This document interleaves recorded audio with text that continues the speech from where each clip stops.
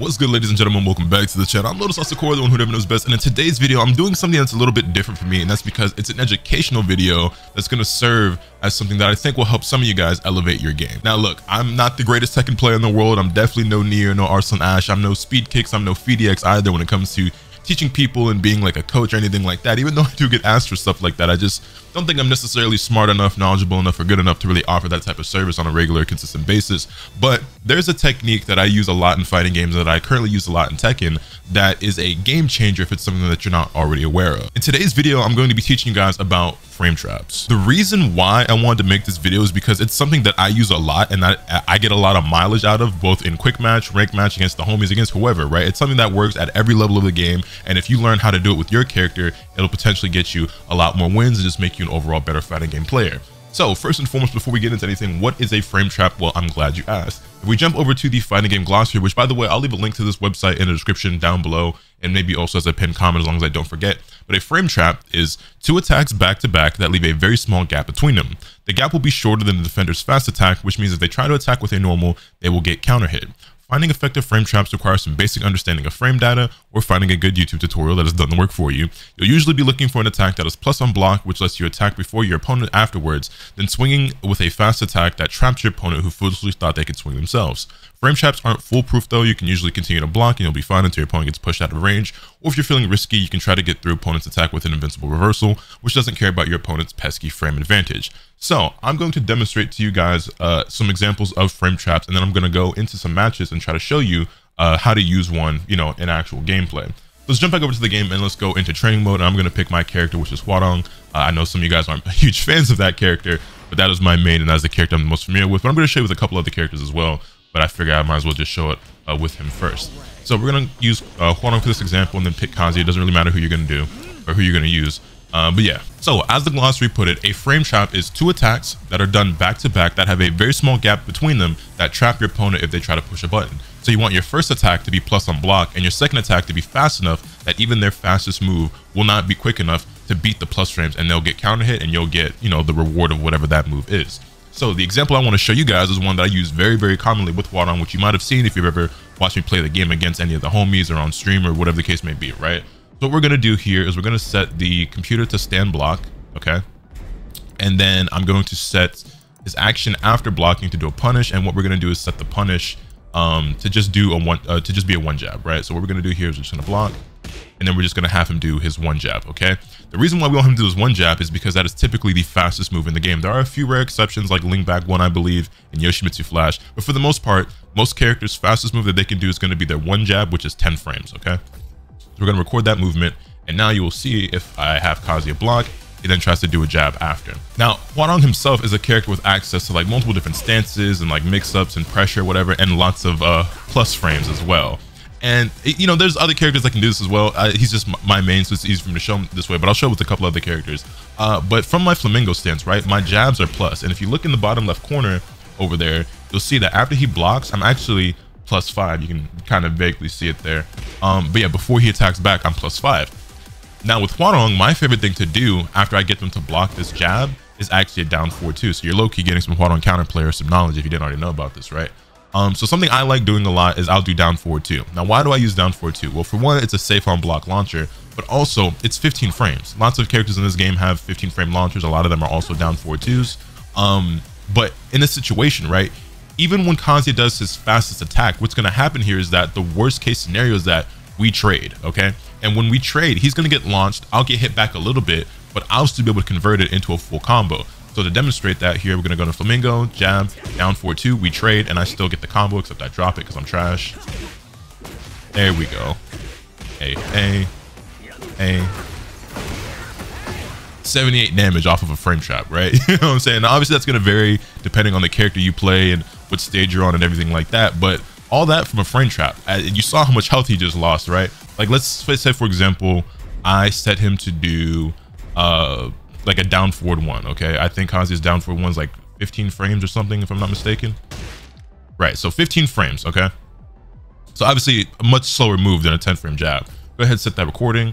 And now if we get him to block, he should be able to do the down forward 1 after the fact. All right, cool. And now you see that there's no trade. He's just getting straight up counter hit, and he he explodes for it. You know what I'm saying? So this is a very effective tool, a very effective like strategy or technique that you want to utilize with your character. And so you want to figure out how to enforce some sort of plus frames with your character. Now, I'm not going to say that every single character can do this, because I don't know if every single character can do it, but a lot of characters can, and I'll show you some examples of some other characters. So quickly, let me just go ahead and get out Victor real quick. Victor's a very popular and easy character, and something that you'll see a lot. This is something that you might already be doing yourself. You might have copied it from another player, you might have discovered it, or maybe you don't, right?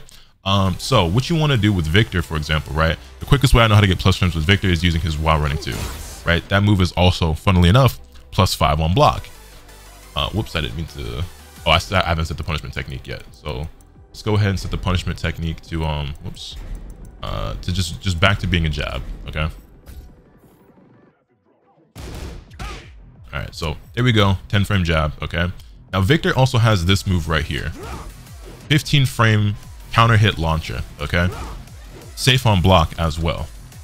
So again, really powerful tool to use where you won't get punished if you're wrong and your opponent doesn't push buttons. So same theory as before, we're +5, this move's 15 frames. The fastest move he can do is 10 frames. What's going to happen here is he's going to get counter hit, and then he's going to, you know, be in that counter hit animation from that launcher, and I'm still going to get the full combo off it. So running 2, boom, counter hit launcher, nice. Now I don't remember the combo here. I guess I could just do like a, yeah, something like that, right? I don't remember the Victor combo. I've been playing Victor lately, but you get the idea, right? So this is something that plenty of characters can do. Lots of characters in this game have very powerful running moves, and a lot of characters in this game have like some sort of like counter hit launcher. And even if you don't, you can just pick another option, whether it doesn't always have to be a launcher. Obviously, like using a launcher is good because you get a large reward.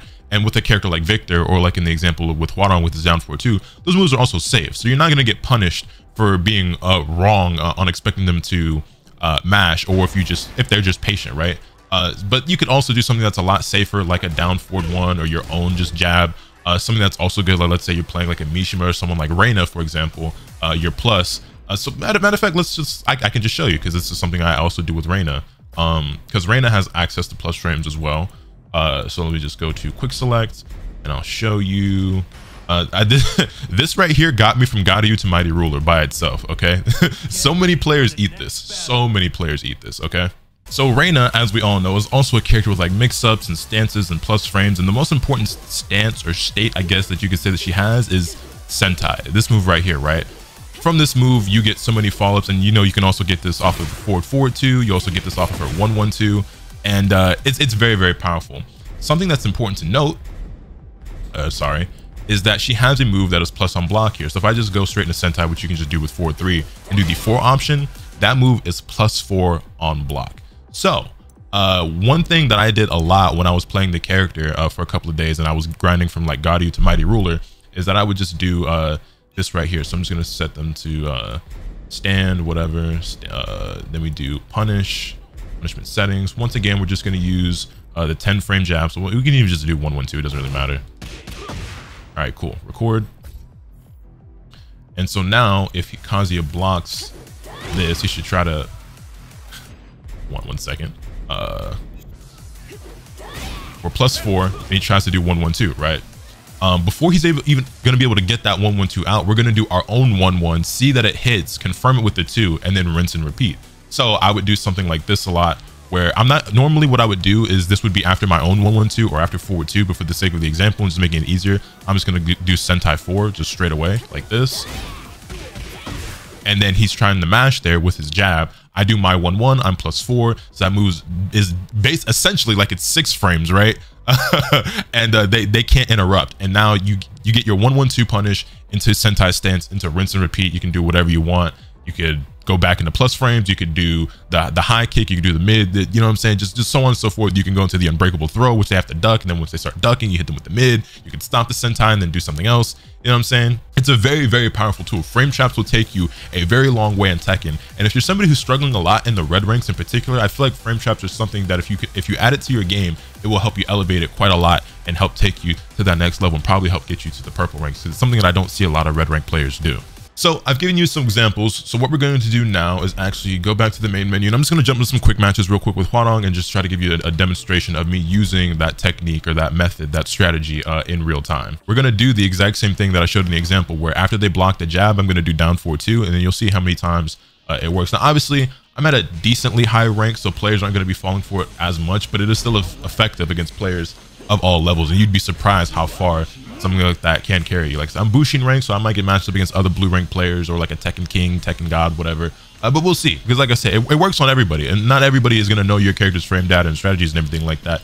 And it's something that if you use too much, obviously eventually they will catch on and they'll try to adapt, or they might stop mashing as much. But until that happens, abuse it. You know what I'm saying? You got to work with what you got and keep using it until it stops working. Get ready for the next battle. All right, so we got a battle ruler Nina. This is actually one of my least favorite matchups. Nina's not a character that I'm that great at fighting, nor do I like dealing with, but she probably feels the same way about Hwarong. So let's go ahead and get into it.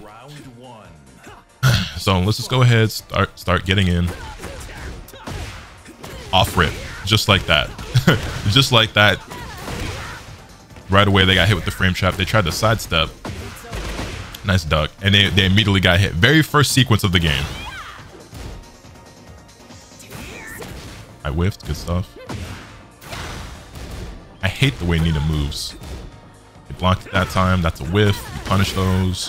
Hey. Is that gonna be the kill? It was not. There we go, we close out that round. But you already saw it. It was the very first sequence. I forgot to even mention that good frame traps like that will also stop people from being able to step and things of that nature, and you're still going to get those big rewards. All right, getting a little bit more defensive. Nice low. Ooh, I slid right up into that. I didn't break the throw, I'm trash. I need to continue on with my throw break training. Ooh. Nice. Well played. Oh, they got a little bit of a backdash, it looked like, to him. Hold on, let me find out. Another thing too I'm noticing is that this player's not really ducking at all, so I guess I just have to commit to the down 3-4, because they are very reluctant to duck at all or try to block low. So yeah, and that time they just tried to mash through it. Nice step.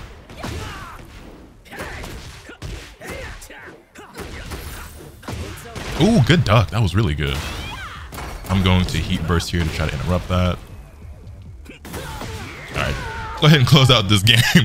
Not gonna be the greatest example if I lose. Well, it's still a great example. You saw the way the interaction went exactly how I wanted for the very start of the match, but hey. Oh, that dropped. Why did that drop?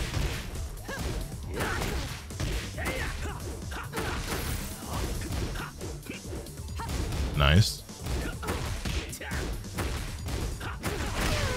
And there we go. We close out that game. But you saw. The very first thing I did was I had them block that jab. They tried to step, hit him with that down 4-2, and there wasn't really a whole lot that they could do. I'll go ahead and give them the run back.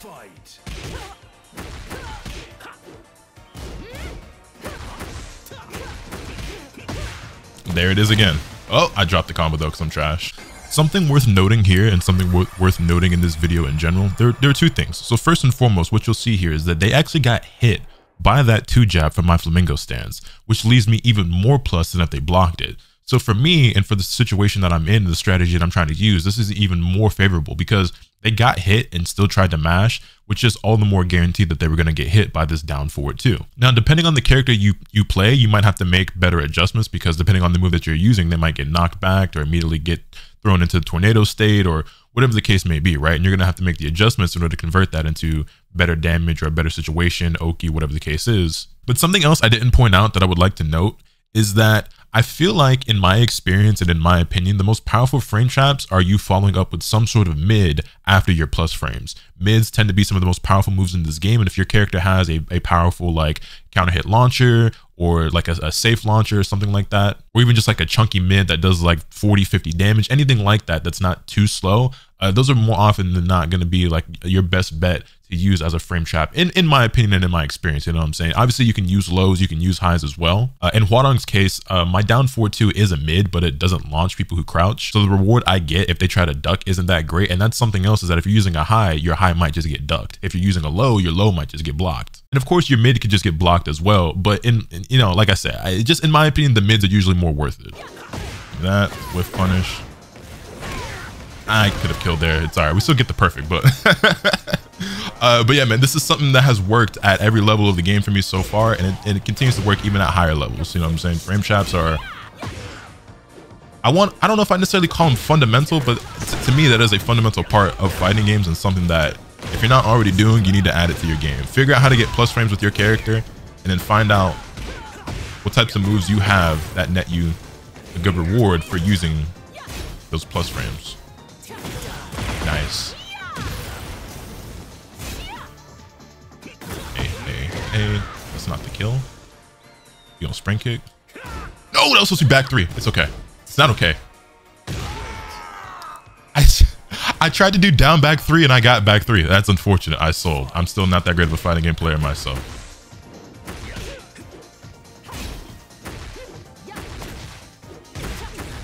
Nice step. Connection is not very good, but I've never fought a Nina with a good connection. So actually, something I just did, that you see these rollback frames, there it is again. A good thing that killed, because I definitely dropped the combo. Another frame trap I use a lot with Woe is after that while standing 4-4, right? So I forget off the top of my head exactly what the plus frames are, but it is plus obviously on hit. But for whatever reason, a lot of players I fight, they try to mash after eating that. So I do down forward 2 a lot there as well, and get a lot of counter hits that way. Fortunately with Hwadong, his down forward 2 doesn't have to be a counter hit in order for it to launch, but it doesn't launch crouchers, so. Okay, hold on. They movement kind of hold on, wait a minute. This connection is terrible, but you know, that's just par for the course when you're fighting Nina. Hey. Better take you back to the wall.